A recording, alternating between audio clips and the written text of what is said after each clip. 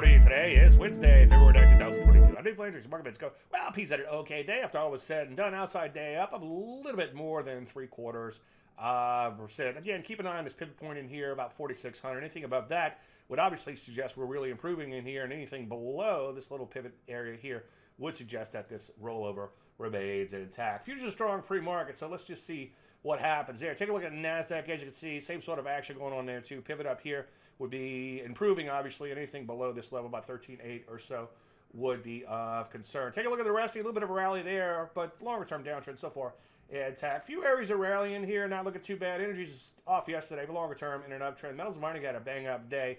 Kind of wide and loose and all over the place, so no real setups there as of late. Food's kind of hanging in there, and banks actually managed to hit new high, so that's certainly some improvement. Most areas, though, like biotech, health services, list goes on, and the semis remain in downtrends. And, of course, when something's a downtrend, what do? You look to short.